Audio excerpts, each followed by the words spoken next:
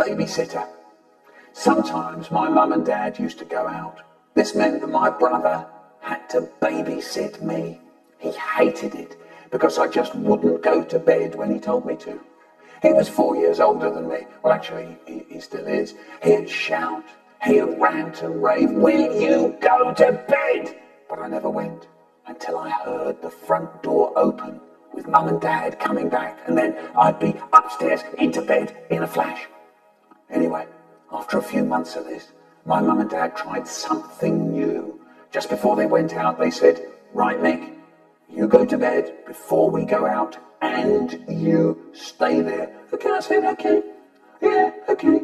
And off I went to bed. I lay there waiting to hear the front door close. Slam. And straight away, I was out of bed, down the stairs, into my brother's room. There he is, sitting there, reading. First of all, he tries, "I'm not taking any notice of Michael." He goes on reading. I think I'll make him notice. I put my face behind the book with my eye peeping round the edge of the book. Every time he gets to the end of a line, his eye looks into my eye. He tries to pretend I'm not there. It's no good, he can't. My eye is peeping away like mad round the edge of the book. He starts to laugh. Look, look, he says, "Look, this isn't fair. You promised you'd stay in bed. I'll tell him I will." So now I go and stand by the door and I fiddle. I make little rattly noises with the handle and the key. Fiddle diddle, riddle diddle. He tries to pretend I'm not there. It's no good, he can't. I'm rattling away like mad with the handle and the key. He starts to laugh. "All right," he says, "all right, that's it." He sounds like he's going to really do for me. So now he tries, "I'm going to be so boring. Michael will get so fed up, he'll go back to bed." He starts up a chant. "Go to bed, go to bed, go to bed, go to bed, go to bed, go to bed, go to bed." He doesn't stop. "Go to bed, go to bed, go to bed, go to bed." It goes on for ages. "Go to bed, go to bed, go to bed." I try to talk to him. "Hey, what do you want for your birthday, Brian?" "Go to bed, go to bed, go to bed." "Do you want a sweet?" "Go to bed, go to bed, go to bed." "Hey, you got a pimple on the end of your nose, Go to bed, go to bed, go to bed." And I'm still fiddling with the door. I lock it. I unlock it. I lock it. I try to unlock it. "Go to bed, go to bed, go." Brian, I can't unlock the door." "Go to bed, go to bed." "Brian,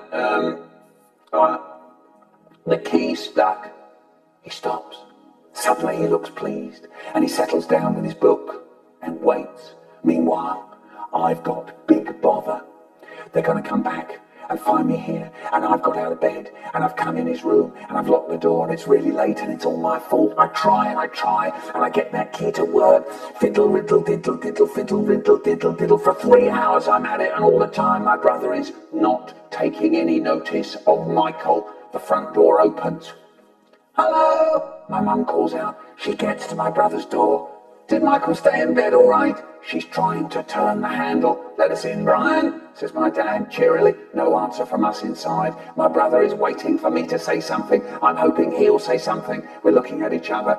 "Come on, Brian," says my dad, getting a bit cross. Oh no, the moment I dread when Dad goes from being cheery to absolutely furious. In a weedy little voice I say, "I locked the door."